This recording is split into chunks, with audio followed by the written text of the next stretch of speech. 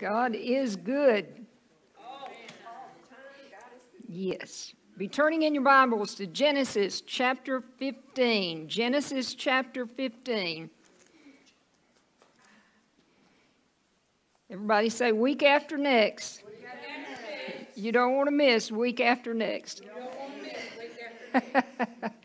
On that Wednesday night, I'm going to bring forth a word that I am just in awe. And after 30 years of in-depth study of the Word and 28 years teaching the Word, it's hard to impress me with something. But when I sat there that night and prepared that teaching, I was just speechless. Normally I get excited, and I get just as excited at home when I'm studying by myself as I do here in front of y'all. I'll throw my laptop down and jump in the middle of my living room floor, and I'll dance and I'll shout before the Lord over a revelation or over something I see in the Word. But that night I was just so in awe. I just sat there in silence and tears rolled down my cheeks. And I hadn't looked at the calendar to see what week Passover was, but guess what week it is? It's that week. Passover begins at sundown on Friday night of that week. And it's no accident that the Holy Spirit gave me that word for that week. You don't want to miss that word. Like I said, it takes a lot to impress me because I've heard thousands and thousands of sermons and teachings over the years, and I've studied and I've taught hundreds and hundreds of times. That's one of the most powerful revelations that the Holy Spirit has ever given me. And I can't wait to share with you. So don't miss week after next. Genesis chapter 15. We began last week studying the blood covenant that God cut with Abraham. And we're going to continue with that covenant tonight and finish the Abrahamic covenant up. This is an awesome, awesome example of a blood covenant in the Word of God. In Genesis chapter 15 in verses 1 through 3, Abraham said to God, God, I don't have a son. Now what will you give me, God, seeing that I am childless, and the steward of my house is this Eliezer of Damascus? Verse 3, and Abram said, Behold, to me thou hast given no seed, and lo, one born in my house is mine heir. And if you have a Bible translation that says, one born in my house shall be my heir, will be my heir, I'm going to make him my heir, it's wrong. The original Hebrew says, the one born in my house is mine heir. And we learned last week that Abram had performed the rite of adoption ceremony and had already adopted Eliezer as his son. And we learned last week about how the rite of adoption was performed in the East in Bible days. Did you enjoy learning about adoption? That is one of my favorite subjects, and I just told you one aspect of adoption. But you remember I told you a couple of stories. I told you about the eagle and how the mother eagle adopts that orphan baby eaglet. And then I told you about Bobby Thompson's sister and her husband adopting a little girl, and how the kids was making fun of this little girl because she was adopted. Aren't kids cruel to one another? And Bobby told her, said, honey, don't you worry. You've been chosen. Your mom and daddy chose you. Those other kids, mom and daddy had to take them, but your mom and daddy chose you and picked you out. And that's what Jesus did to us. He chose us. He chose us. We've been chosen in Him before the foundation of the world, and we have been given the right of adoption. We've been adopted into the family of God, whereby we can cry, Abba, Father, Daddy, Daddy. We've been adopted. We have had the rite of adoption ceremony done by the Lord Jesus Christ, by Him placing His blood upon us and adopting us into the family of God and bringing us into the Father. What a privilege we have had to be adopted. So Abram had adopted Eliezer as his son. He had performed the rite of adoption. But God said, no, this man is not going to be your heir. You're going to have a son of your own, and your son shall be your heir. Abram said, now, God, how will I know that you're going to do this? How can that possibly be? Abram couldn't wrap his mind around the fact that God was going to perform a miracle like that for him. And so in order for God to bring Abram to the point that he could have faith to believe God's word, God cut a blood covenant with Abram. And God told Abram to select some animals. In verse 9 of chapter 15 of Genesis, God said, now you take a heifer of 3 years old, a she-goat of 3 years old, and a ram of 3 years old, and a turtle dove, and a young pigeon. Why did he choose 3 animals? You remember I told you that these 3 animals represent the Trinity, God the Father, God the Son, God the Holy Spirit, and how God in Jesus walked between the pieces of these animals and cut the covenant for Abraham. And the turtle dove, the young pigeon, what is a symbol, one of the symbols of the Holy Spirit? It's a dove, a dove. The Holy Spirit was present that night. That dove represents the Holy Spirit. The Holy Spirit was present in Genesis at creation when God created the heavens and the earth was dark. It was void, without form, and the Spirit moved upon the face of the waters. The Spirit hovered, brooded, just like an eagle hovering and brooding over her young. That's what the Holy Spirit was doing at creation. The Holy Spirit is always present upon the earth. The Holy Spirit is the one of the 3 of the Godhead that is here with us on earth now. God the Father is in heaven. Jesus the Son is seated at the right hand of the Father in heaven. And the 3rd person of the Trinity, the Holy Spirit, is here with us on the earth now.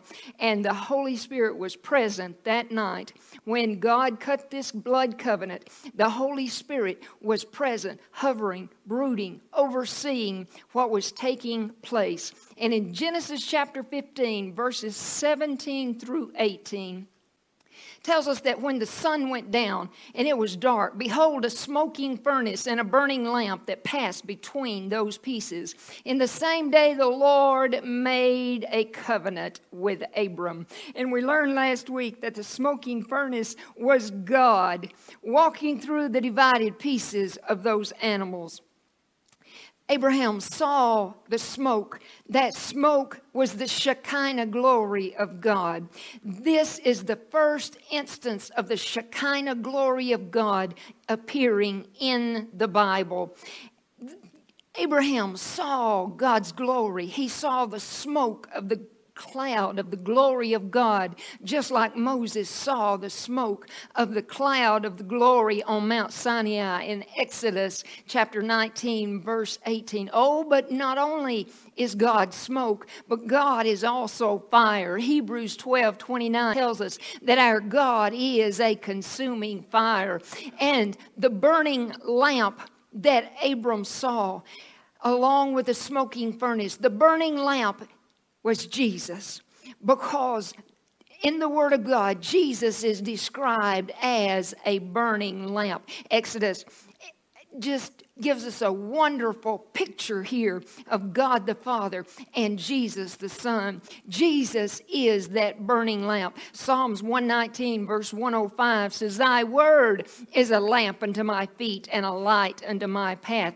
Jesus is the word that was made flesh. John 1:14 says, Jesus not only is the word that was made flesh, he is the light of the world. John chapter 1 verse 9.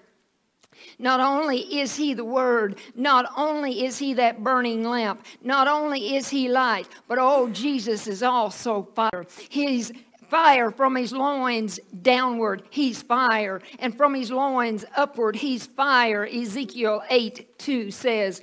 And when God and Jesus walked between the divided pieces of these animals in a figure 8, they was saying in essence, this covenant that we are cutting right now, at this moment, this covenant that is now being made is for time and eternity. It will never end. That's what the figure 8, a symbol of infinity, means. And God and Jesus themselves came down to this earth and walked between the divided pieces of those animals and cut this covenant. And it's an everlasting covenant. It will never end. And God recited the blessings and the curses of the covenant. That's one of the 9 steps of cutting a blood covenant, is that the curses and the blessings of the covenant are recited. God recited the blessings and the curses to Abraham in Genesis chapter 12, verses 2 through 3 is one passage where God tells Abram the blessings and the curses. God says in Genesis chapter 12, verses 2 through 3, and I will make of thee a great nation, God tells Abram, and I will bless thee and make thy name great, and thou shalt be a blessing. Verse 3 says, and I will bless them that bless thee, and curse him that curseth thee.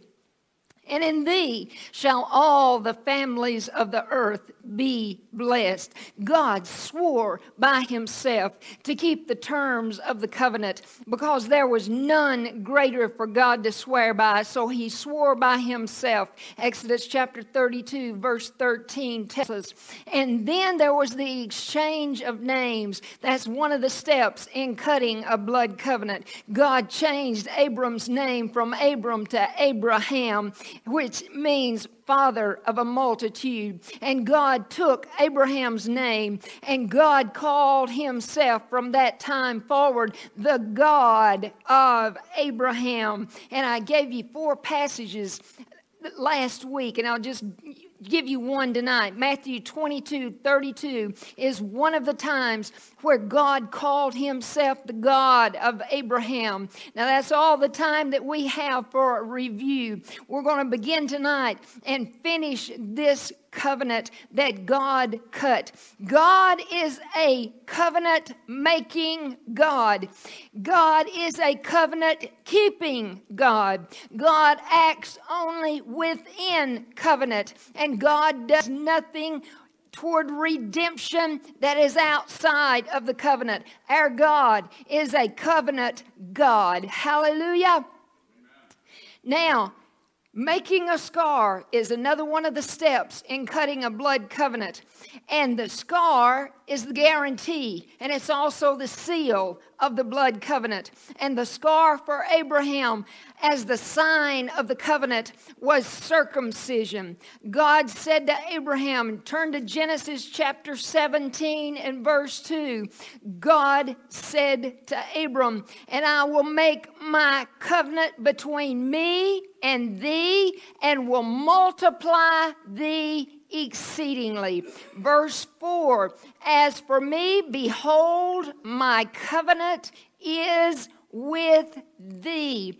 Verse 7, God says, and I will establish my covenant between me and thee and thy seed after thee in their generations for a what?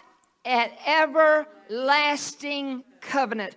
What kind of covenant is the Abrahamic covenant? It's an everlasting covenant. Is the Abrahamic covenant still in existence today? Yes, it is. It is an everlasting covenant. And then God explained to Abraham how he was to enter into that covenant of blood friendship with Almighty God.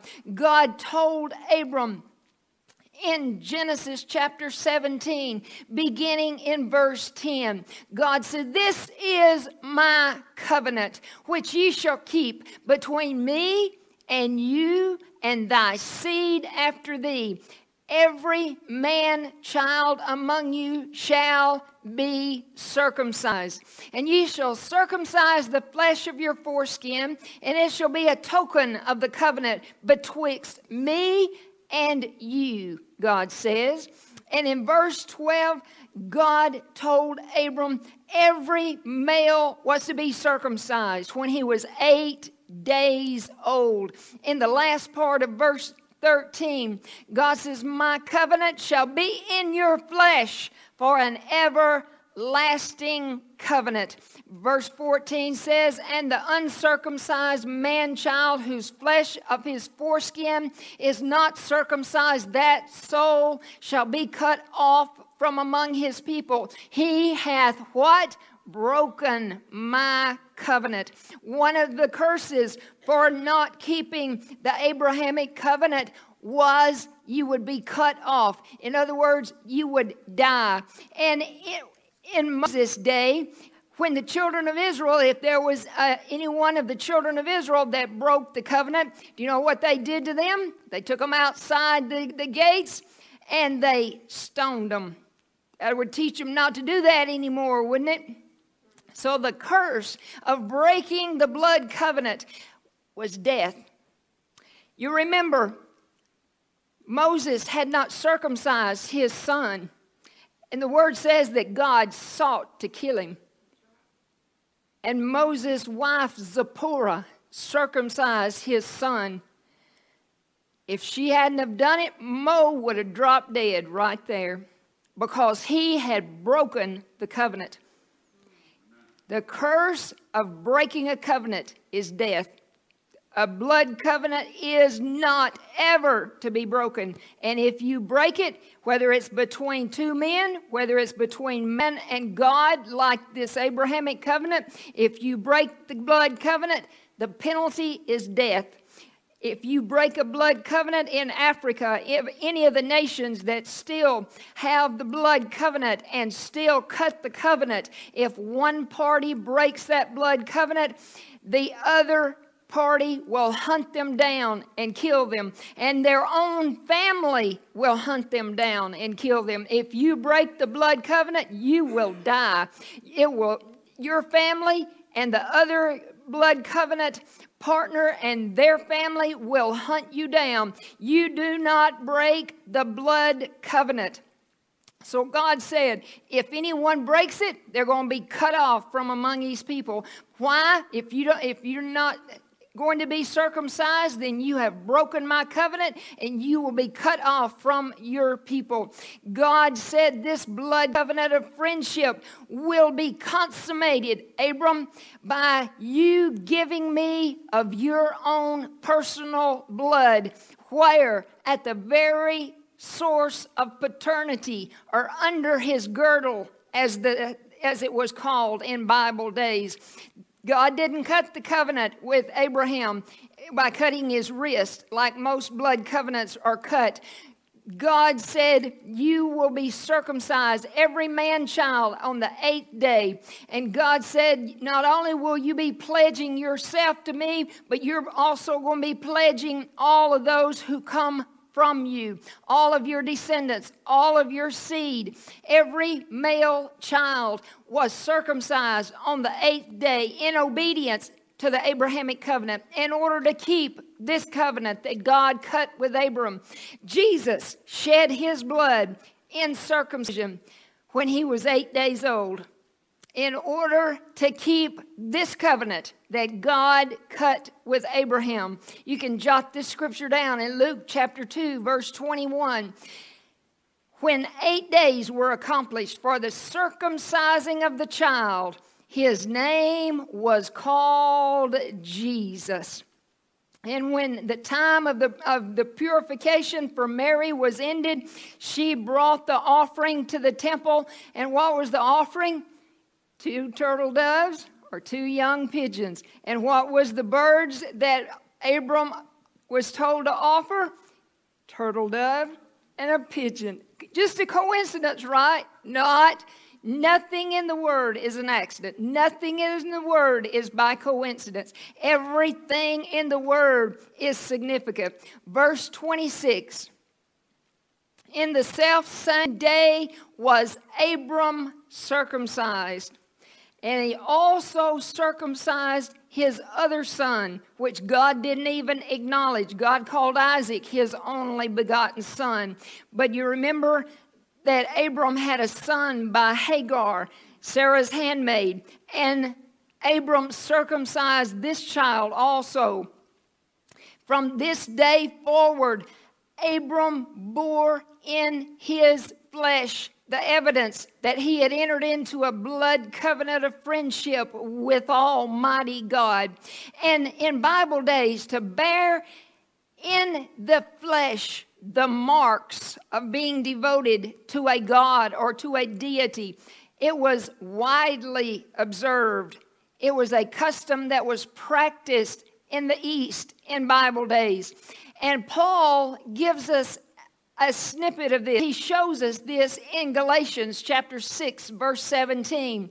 Paul said, I bear in my body the marks of the Lord Jesus. I want to read you a short quote from Barnes' notes. Barnes says that the word here rendered marks in Galatians chapter 6, 17, where Paul said, I bear in my body the marks. This word rendered marks is stigmata in the Greek. And it means the marks or brands which are pricked or burnt in upon the body.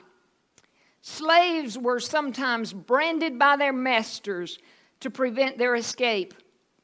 And so devotees to an idol god sometimes caused to be impressed on themselves the name or the image of the divinity which they adored.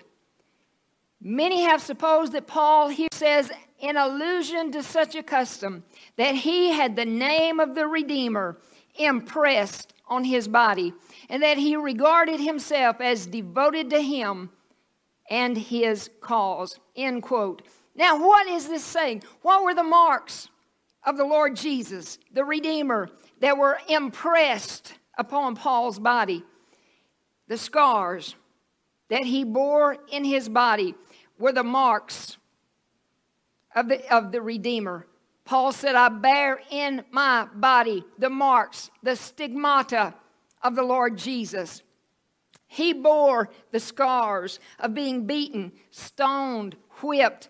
And jot this scripture down, 2 Corinthians chapter 11, verses 23 through 25. Paul writes to the church at Corinth and said, in stripes above measure of the Jews, 5 times I received 40 stripes, save one. Think about it. He was beaten, whipped with the cat of 9 tails 5 times. And he says, thrice or 3 times was I beaten with rods. Once I was stoned. Do you not think Paul's body had some marks on it? He says, I bear in my body the marks, the stigmata of the Lord Jesus. That was what Paul bore. Abram bore the marks. He bore the scars to prove that he was in blood covenant with the Lord Jesus Christ. And us today as New Testament Christians, we are circumcised where? In our hearts instead of being circumcised in our flesh. And the instrument that God uses is not a knife, but it's the sword of the Spirit, which is the Word of God. Circumcises our heart. Our heart bears the marks, the stigmata of the Lord Jesus Christ, our Redeemer. We are marked on our heart. If we could see it, our heart is marked. Our heart is scarred. Our heart is circumcised. We bear the marks in our spirit of being in the Abrahamic covenant, just as the natural Jews bear the marks in their flesh. We bear the marks in our heart, in our spirit. We have been circumcised to be brought into the Abrahamic covenant so that all of the blessings of the Abrahamic covenant are for us today. Now, another step in cutting the blood covenant is giving of the covenant terms. And God himself gave the covenant terms to Abram.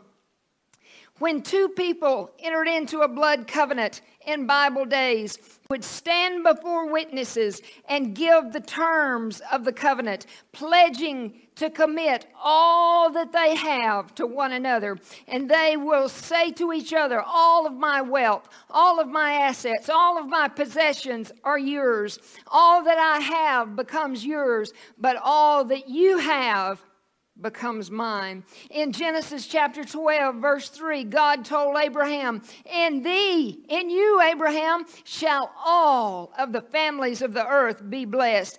Abraham not only understood that all that God had belonged to him, but Abraham also understood that all that he had belonged to God. It goes both ways in a blood covenant. What is yours becomes mine. What is mine becomes yours. And God tested Abram to prove him, to see if he would be obedient and keep the terms of this blood covenant friendship. God told Abraham to sacrifice his only son Isaac as a burnt offering. And Abraham instantly obeyed the call of his divine blood covenant friend. Our Western minds cannot grasp the magnitude of this request. In the East, a father prizes his only son's life far more than his own life. The father would much rather die himself instead of his son. So to ask a father to give up his son, his only son, was asking for the one thing that was more dear to the father than life itself. Isaac was more dear to Abraham's heart than his own life. But since Abraham knew that all that he had belonged to God, he knew that God had a right to ask him to offer up his only son Isaac as a burnt offering. But how could Abraham bring himself to raise that knife to kill his son Isaac? Because Abraham had watched God perform the walk of blood, walking between those two bloody halves of those animals, those three animals that were cut in two. They fell open, creating a walkway of blood, and the two halves of each of those three animals, as they were laying side by side, and God himself walked in the walk of blood through these divided pieces of the animals.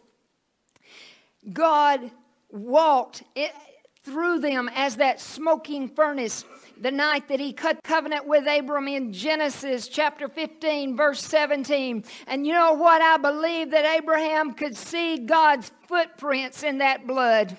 I believe it was so real, and when Abraham was watching this take place, I believe that he could watch and he could see God's footprints walking in that blood, cutting the blood covenant, and standing there in blood, God swore the oath of that covenant. In Hebrews chapter 6, verses 13 through 14, it says, for when God made promise, what kind of promise? Covenant promises to Abraham. Because he could swear by no greater, he swore by himself, saying, surely blessing I will bless thee, and multiplying I will multiply thee.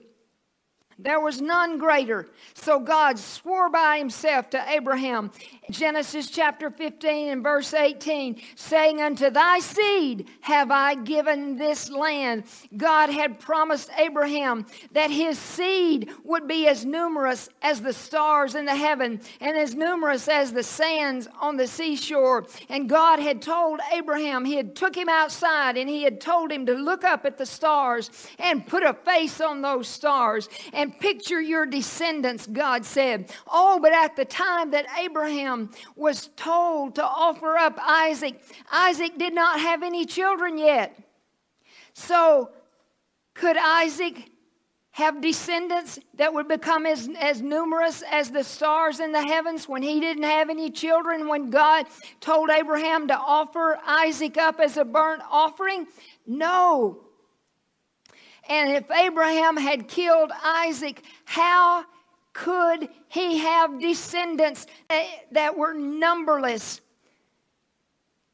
How could God fulfill his promise to give his descendants that they would be so numerous that they couldn't be counted or numbered? How could God fulfill that if Isaac was dead and if he had offered him up as a burnt sacrifice? Think about it. When Abraham was offering up Isaac, he had to have pictured in his mind the scene that night of God walking in blood and cutting that blood covenant. And Abraham had to have remembered God's promises to multiply his seed. So for Isaac to die having no children was absolutely impossible, wasn't it? Abraham knew that God had to keep his oath that he had swore. Abraham knew that if he killed Isaac, that God would raise Isaac from the dead. Abraham had an inner image within him of Isaac being raised up from those ashes after he burned him as that living sacrifice. How do we know this is true? Because the Word of God says it is. The Word of God says that Abraham believed in Hebrews chapter 11, verse 19. The Word said that Abraham, he believed that God was able to raise Isaac up even from the dead, from whence also he received him in a figure. Abraham didn't know at that time that God was going to send an angel to stop his hand. He lifted that knife in order to plunge it into his son Isaac. And he didn't know at that time that God was going to send an angel to stop him. Abraham knew that he was told to sacrifice his son, so he was going to be obedient because he had received Isaac in a figure. He had pictured in his mind of God raising Isaac from the dead, of recreating him from the ashes after being burnt on that altar. Abraham, Hebrews 11:9 says that he received Isaac from the dead, from whence also he received him in a figure. In Abraham's mind, Isaac was already dead. In his spirit, he saw a picture of Isaac being resurrected from the dead. Abraham also saw that night Isaac being resurrected as a figure, a similitude. That's what that word figure means. It means a similitude, a pattern. It means a picture. And that night, Abraham not only saw Isaac being raised from the dead, but he saw Jesus being resurrected from the dead also. Remember, Jesus said in John chapter 8, verse 56, Abraham rejoiced to see my day, and he saw it and was glad. Jesus said, Abraham saw my day. Abraham lived thousands of years before Jesus was born and before Jesus went to the cross. But yet Jesus said, Abraham rejoiced to see my day. And he saw it and was glad. When did Abraham see Jesus' day? When Abraham was up on Mount Moriah offering up Isaac, he saw Jesus, the Lamb of God, being offered up on that same mountain, because Mount Moriah and Mount Calvary is the same place. When Abraham was offering up Isaac, and when God sent the angel to stay his hand, and God told him to lift up his eyes, and he saw a ram caught in the thicket. And what is a ram? It is a male lamb caught in the thicket by his thorns. That male lamb had a crown of thorns around its head. It was a picture of Jesus, the Lamb of God, who would come thousands of years later and be crowned with a crown of thorns and be offered up on Mount Calvary, which is the same place as Mount Moriah. To Abraham, Isaac was already dead, and in his spirit, he pictured Isaac being resurrected from the dead immediately after he burned him as that burnt offering, as that sacrifice.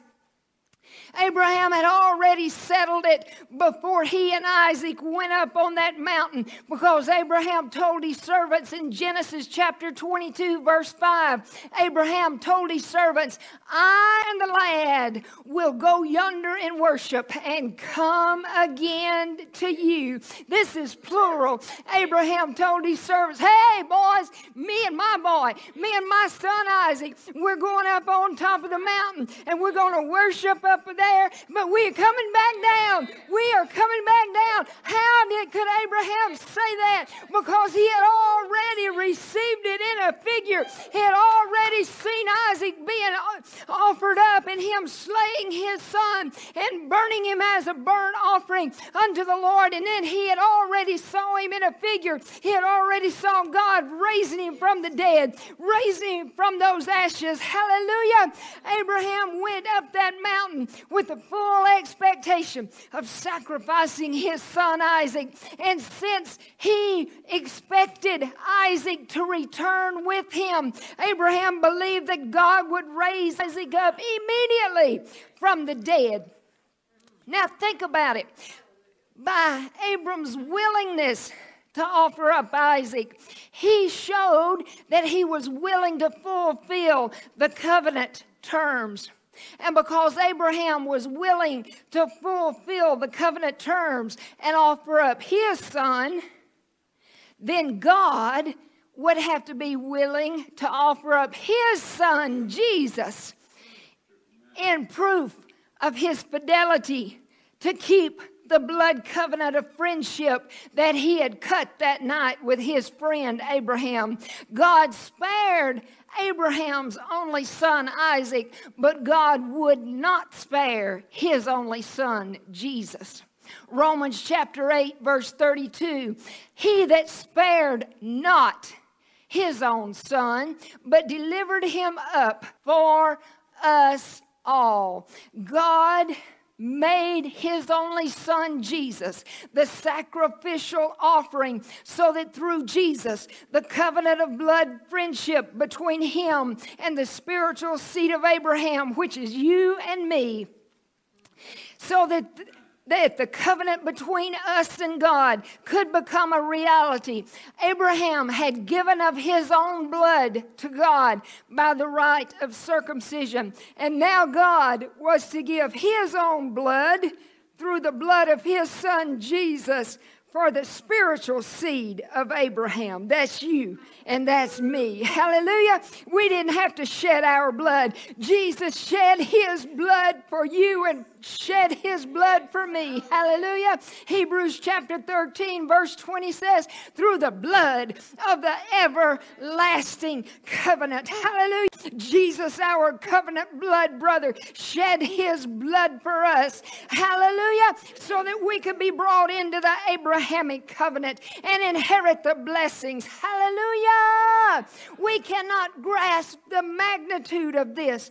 For that God, he had to offer his only son Jesus as a sacrifice. Why? Because his covenant partner Abraham had laid his only son upon the altar in response to the command of his covenant partner God. God said, you go offer that boy on the altar as a sacrifice. And Abraham said, all right, I will. And because Abraham was obedient and to offer his son up, then God had to be obedient to offer his only son.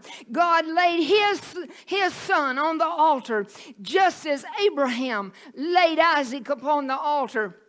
Abraham raised that sacrificial knife to spill his son's blood. Therefore, all of the courts of justice now demanded that when the time came, God Almighty had to put his own son on the altar of sacrifice, because God's covenant partner Abraham was willing to do it. Then God had to do it himself. in response to his blood covenant friend Abraham. Abraham believed that God would raise Isaac from the dead. Therefore, God had the right to raise Jesus up from the dead. Hallelujah. It's a covenant relationship all the way down. Hallelujah. Everything God told Abe to do, God had to be willing to do it himself. And he did it not for him, but he did it for you and for me. Hallelujah. Woo! Thank you, Jesus. Thank you, Jesus. After the blood covenant is cut between two parties, from that day forth, they are known as friends. From that very day forward, in Bible days, you became a friend with someone only after you cut a blood covenant with them. In Proverbs chapter 18, verse 24, the word of God says, there is a friend that sticketh closer than a brother. What is this talking about? We thought it was just talking about a buddy, a pal. It's talking about a blood covenant brother being closer than a natural born brother. You've heard the term all of your life, blood is thicker than water. You've heard the term, blood is thicker than milk. With our Gentile minds, we don't have a clue what that means. The original meaning of the phrase, blood is thicker than water, meant that the blood covenant cut between two people is thicker than the water of the mother's womb. The blood covenant is thicker. It is more powerful. It is more binding than two natural born mothers that shared the same womb of the same mother. And the phrase blood is thicker than milk meant the milk of the mother's breast. It meant that my relationship with those that I'm joined in blood covenant with is closer than the relationship with my natural born physical brother. Even though we shared the same womb of their mother, and even though we shared the same breast milk, the one that I'm in blood covenant with, that relationship is stronger than the relationship of my natural born physical brother. That's what those phrases mean. A covenant friend is closer than a brother born in your natural family. You remember the night I taught on the salt covenant and my sister came and I said, I want to enter into a salt covenant with you, because when you enter into a salt covenant with someone, you can enter into a salt covenant or a blood covenant with your own brother, with your own sister, and that covenant is more binding than the relationship of you being physically birthed to the same mother. Proverbs chapter 17, verse 17 says, a friend loveth at all times, and a brother is born for adversity. A covenant brother, a covenant friend loves at all times, Proverbs says. But a natural born physical brother is born for adversity. How many families do you know that brothers and sisters get into arguments? Sometimes they stay mad at each other for years. Sometimes natural born brothers and sisters won't speak to each other for years. Even when a parent dies, one of the siblings won't come to the funeral because they're mad at one of the other siblings because they think that they're going to get more of an inheritance or what other silly reason. Proverbs says, a friend loveth at all times. When you enter into a blood covenant with someone, you are bound to them for life. Never can it be broken. You can't get mad at them. You can't say, I don't want to have anything else to do with you. Not, you're in blood covenant with them. Everything they have belongs to you, and everything that you have belongs to them. Covenant friend loves at all times, the word says. And after God cut the covenant with Abraham, God himself called Abraham his friend. Isaiah chapter 41 and verse 8, the Word of God says, "But thou, Israel, art my servant, Jacob, whom I have chosen, the seed of Abraham, my friend." God said, hey, Abraham is my friend. He is my blood covenant friend. You only had the title of friend in Bible days after you entered into a blood covenant with them. Jehoshaphat, when he was praying to God, Jehoshaphat called God Abraham's friend. And he called Abraham God's friend. In 2 Chronicles chapter 20, verse 7, Jehoshaphat is praying to God, and he says, "Hey, art not thou our God, who didst drive out the inhabitants of this land before thy people Israel, and gavest it to the seed of Abraham, thy friend, forever?" Hallelujah. How did they get title deed to the land? Through the covenant that God cut with Abraham, his friend. James chapter 2, verse 23, if you want a New Testament scripture. It says, "And the scripture was fulfilled, which saith, Abraham believed God, and it was imputed unto him for righteousness. And he was called the friend of God." Hallelujah. The covenant of blood, or the covenant of strong friendship, as it is still called in the East to this day. This covenant of blood produced this covenant friendship between God and Abraham, his friend. And just as God called Abraham his friend, Jesus calls us his friend. Why? Because he cut the blood covenant for you and for me. And Jesus calls us his friend.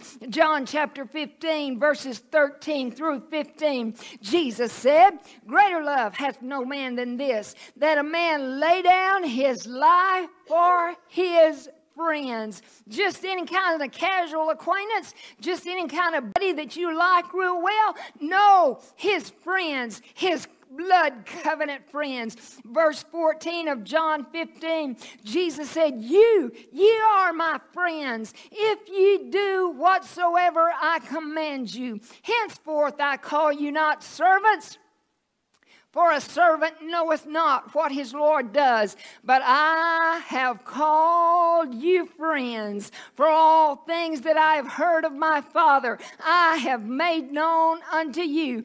What a privilege we have to be called the friend of Jesus. Hallelujah. The very Son of God. Why do we have that right? Why do we have that privilege of being called Jesus' friend? Because we are in blood covenant. Jesus is our blood covenant brother. Hallelujah. We are blood friends with Jesus.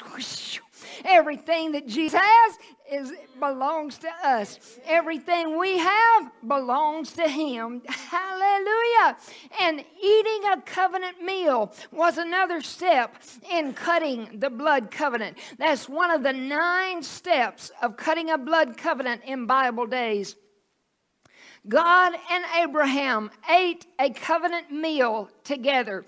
They ate 2 meals together, as a matter of fact. The first one is Genesis chapter 14, verses 18 through 19. Genesis chapter 14, verses 18 through 19.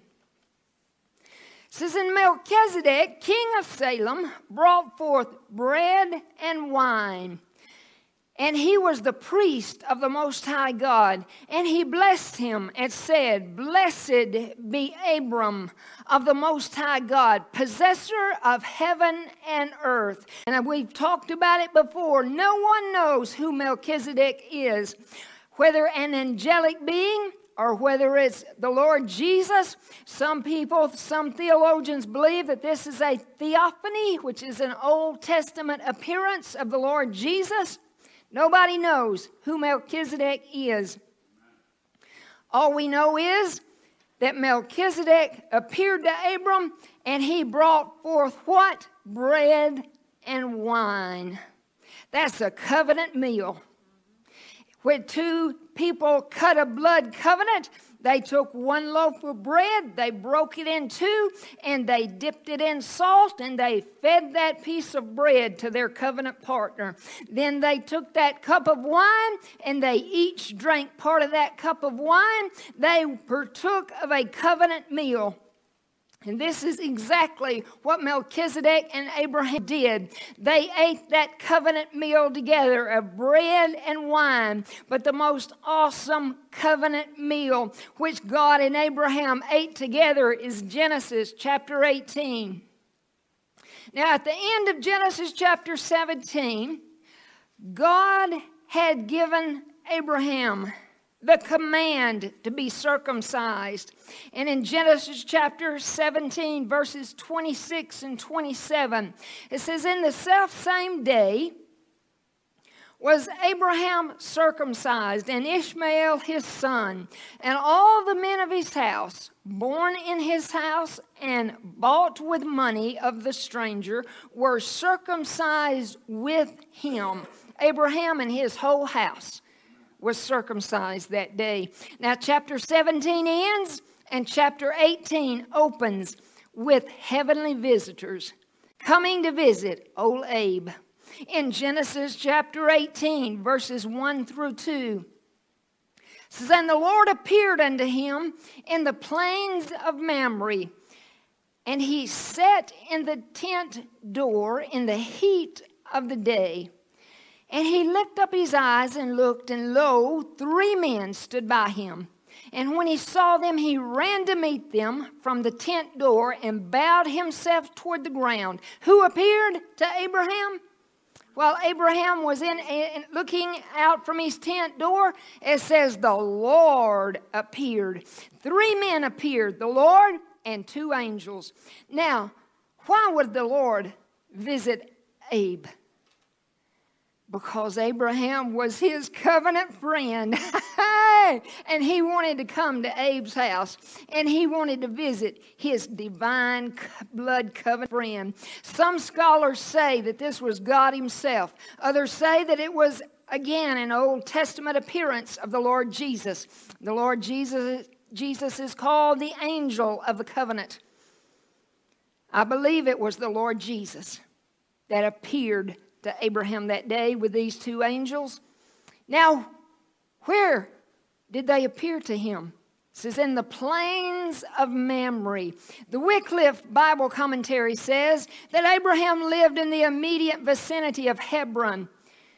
The Hebrew word for plains can be translated oak, O-A-K.